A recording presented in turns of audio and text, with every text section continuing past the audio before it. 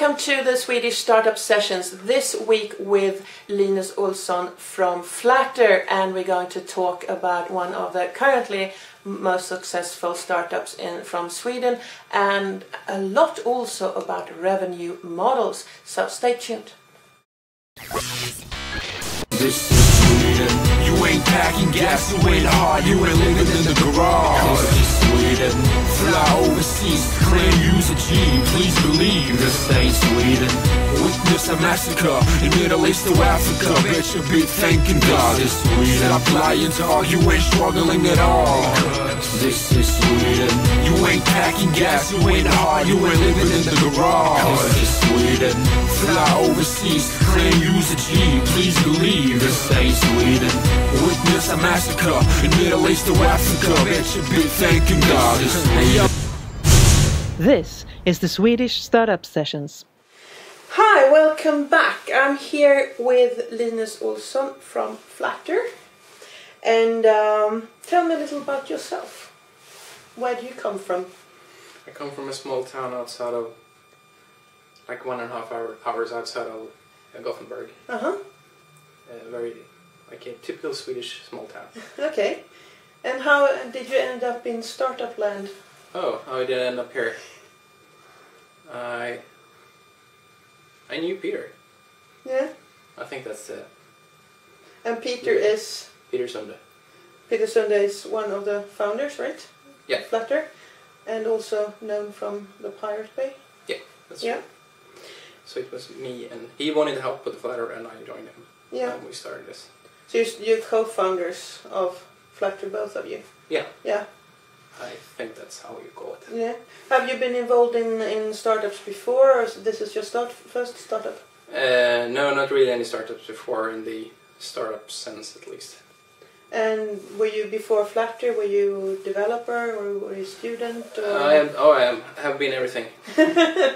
I have a background. I studied media production. Okay. And been a geek since childhood and done mostly everything you can do with computers. Impressive. So what about Flattr? What does Flattr do for people who are not familiar with your service? Flattr is a very simple way to support and give money to your favorite creators or websites. Mm-hmm. It works like a Facebook like button or a Twitter retweet button. But when you click it, you actually just don't say it's good. You give some money. Yeah. So it's So I sign up first with Flattr, and then you can click buttons, and a click is some actual money. And how much do I give? That depends on how much you want to give. So it's a bit backwards. First you decide how much you are willing to give to go to content, and then you click Flattr buttons, and in the end of the month we divide your money, so each click gets an equal amount of the money. Okay. So when you're actually giving something, it's just one click. You don't need to think, can I afford this? How much have I given before, and so on. So you basically have a flat fee that I could say I want to give, spend 10 euros a month, and then you divide it. So 1 month I might give all the 10 euros to one person, and the next it's 50 persons. Yeah. Yeah. And how did you come up with this idea? The idea from the beginning is Peter's. He thought about how to reward or pay for free content or give support to free creators that really doesn't get any money. Yeah. And then it doesn't need to be the standard way when you either pay a fixed amount for getting something or not paying anything for free content. There ought to be a middle way somewhere. Yeah, yeah. And this is his idea. And how does the business model work? How do you? We have a transaction fee on the processed payments, so it's a very it's rather unique as a startup or internet service that it actually has a business plan or a revenue model from start. Yeah. And we don't need to come up with that later. No. So basically, your main goal right now is just increase usage, because the more usage, the more. Yeah, if we have users, we will make money. Yeah.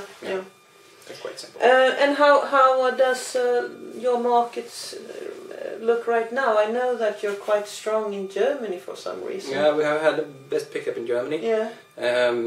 But we are we have been a worldwide service from day one. Mm. And you can use it for any website, any content. We are totally content agnostic. Mm. You just put your buttons on your web. It could be your blog or your music site or whatever. That's completely up to you.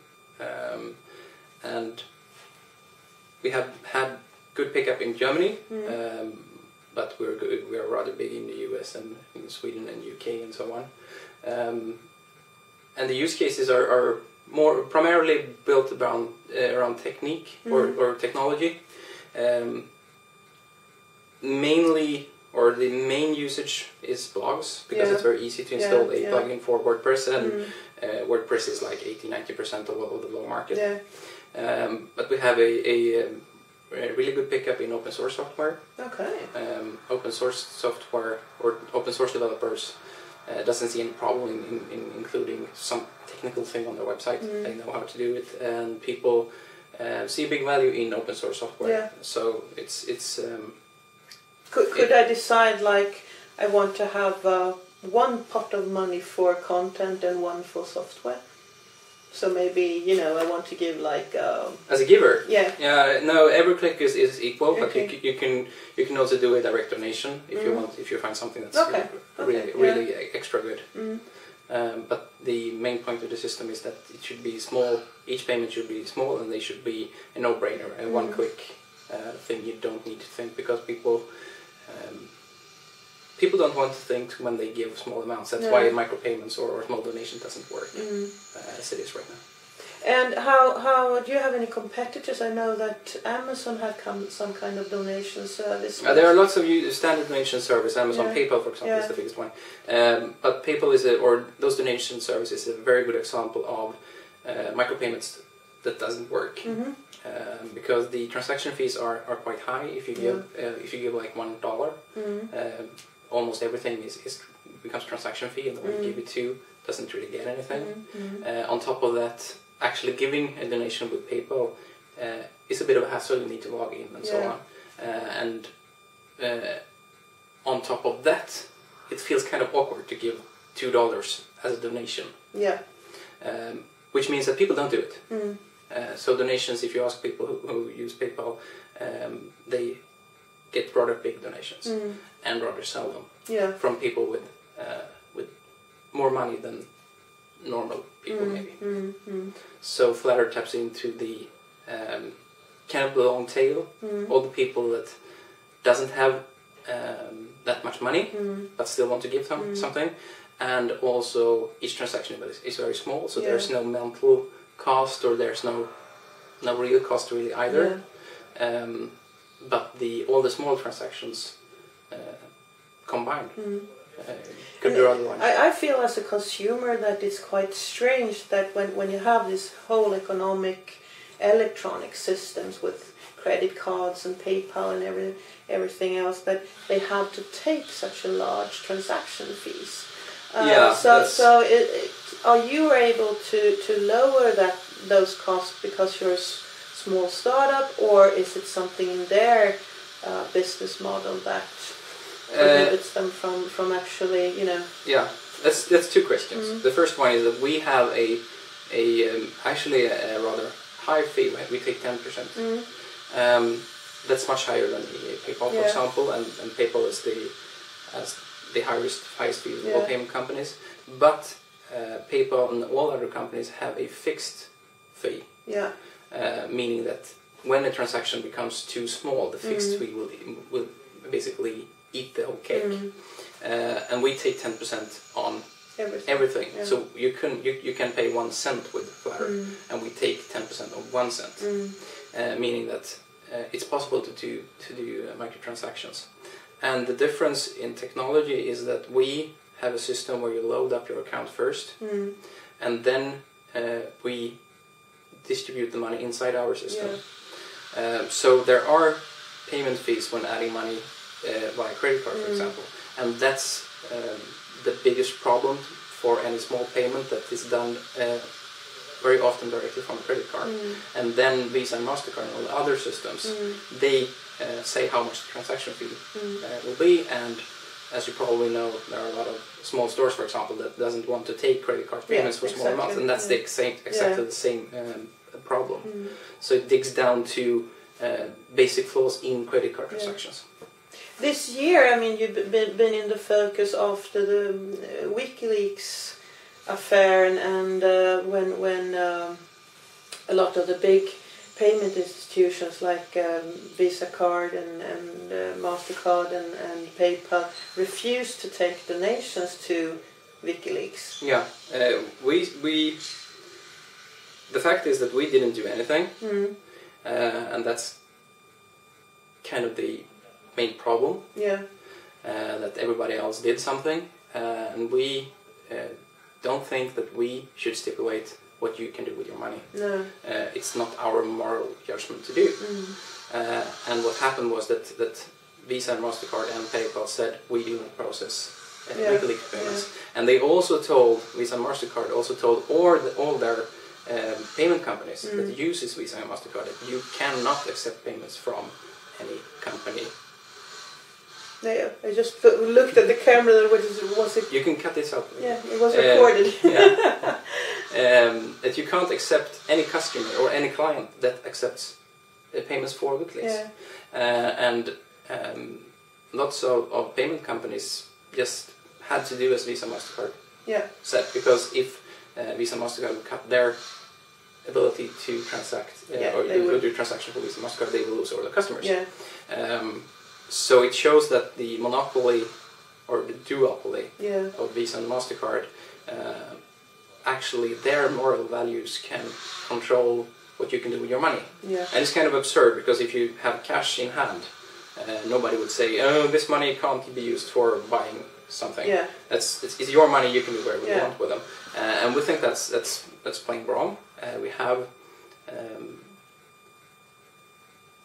have systems in society that stipulates what's legal or not legal, and that's how it should be. It should not be up to companies to decide.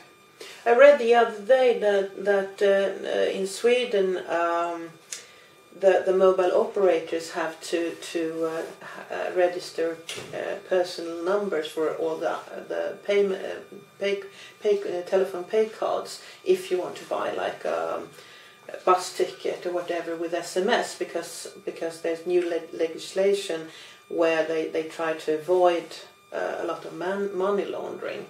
Have you run into the same kind of problems? Because this, I read that for the mobile operators this is a huge problem, and one of them said that this is just going to result in a lot of 13-year-olds standing at night and being unable to go home with a bus.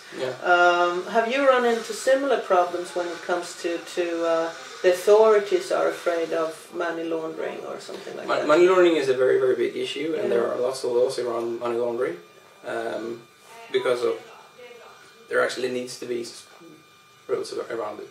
Money laundering is a big business, but we kind of piggyback on other processors, so they are the one who does the actual money laundering or fraud protection. We don't really need to do that. If for the mobile companies, for example, they send out their invoices or they let people buy their cards in the store, and then they are the one processing the payments. So then they have to follow all these rules. If we would do. But you have a partner who actually does exactly. the process. We can say that, or we can say we as all the payments are processed via payment providers. They are the one that are really responsible for doing this. Okay. But it is a complete nightmare. It is, absolutely. Yeah, I can imagine. When did you found Flattr? How old is the company? I'm not sure. We started, Peter had the ideas in like 2006 and 2007, The company was probably started some years later, and we started the actual development in 2009, I think. Okay. And this office is like 1.5 years old. Okay. And what stage would you say that you are now? Are you? We are in the growth stage. Yeah. We have a almost complete product. In the sense that we have all the pieces and we have struggled to get in place for quite a long time, and now it's about getting the users, and also trying to find our space, the actual space where people want us to be, and changing the product to become something that people want to use. And how many people are working with the company right now? I think we are like 14. 14? Quite large for a Swedish startup at this stage, I would say. Maybe. And I guess that leads to the question of money. Are you bootstrapped, or do you have funding? We have funding. We have made we started with an angel investment, and we have done a Series A investment. Okay. And how did you do that? How was the process? Because I mean, in Sweden or in the Nordic market, we have quite a severe lack of angel investors and early stage investors compared to the US, for instance, and the sums are very much smaller. Yeah, both investments are done by the same people from London. I think we talked to some Swedish people, but as you say, it's a rather different market. Yeah. We have also talked to American investors. They seldom want to do investments in Europe because of distance. Yeah. The London and the Berlin startup scenes are quite nice. Yeah. London is getting along, but as you say, in the US and absolutely in the Bay Area, there are the investors that has the big pockets and the broader perspectives. Can you say how much is invested so far? No. Secrets. Sorry, it's not public. And what are your goals right now? What are you working with? Are you going to start more offices as you grow the company and so on? We have this office in Malmö, and then they have a office in London at the startup parks incubator kind of our investors that we have some people. But no, we do not plan to open any new offices. We don't see that as a. And you don't want to take a trip over the Atlantic and start. No, presence for several reasons. Yeah. The internet is a global market, so there's really no need for local offices in that sense either. The team that's placed in several places at the same time is also crippling, and it's not super easy to make it work. So I would say it should be avoided if possible. Yeah. But it's hard to get people in Sweden and so on. So how do you see the Swedish startup market as a startup scene in general? I don't really know. There are lots of good ideas. I think there's a problem of Swedish people maybe seeing Swedish startup as a Swedish scene as something not special, but you should always think globally. Internet has no boundaries, and did you consider to start in? I mean, I know that Peter spends a lot of time in Germany. Did you have a idea to join, for instance, SoundCloud and Readmill in Berlin, or? No, we actually got this office to get away from, more or less get away from actual startup scenes. Okay. To get things done. Not sure if it's a good strategy, but it's a strategy we chose. Yeah. And what's the most important lesson that you personally have learned during these years with Flattr? that would be, that you could there's do? There's a lot of things. There's always minefields where you don't see them. Getting people is hard. VC funding can be boring. Administration is boring. Actually getting the time to do real stuff can be hard. Yeah. And I think the biggest lesson is to adapt. To try, look and learn. And we were talking about business model before, and some people say that a startup is a company that actually is looking for their business model and the future path. And I think that too many are starting without a clear revenue model and without a direction. What's your views on that? I was in San Francisco the other weekend, and it's very clear, as you say, that there are, especially in the Bay Area, there are lots of startups that doesn't care about business model at all. We met with Posters, for example, and they said that we don't need revenue for another year. We don't even think about revenue. So there's probably two different options here. The one thing is we are in a very special situation that we actually have a revenue model from day one. That's probably very, very few ideas that has that inherent thing in there, in the idea as such. But I think there's two ways. Either you have ideas of business model and something you can hook onto after a while when you have users, and the other way is ramp up as many users as you possibly can, and then solve that situation. And it does work. Either you sell the company. It's very common that bigger companies buy smaller companies, and the business idea doesn't need to be there. The revenue model doesn't need to be there because the company already makes money, and they're going to hook this idea into their existing infrastructure. That's of course more common when it comes to technology. The other thing is that when you have millions and millions of users, there are ways to make money. And even an ID that doesn't have a revenue model can get a revenue model. Facebook is probably a very good example of that. The other thing is getting one or several revenue ideas of revenue into the inherent product. Could be LinkedIn is a good example of something that's kind of a copy of Facebook.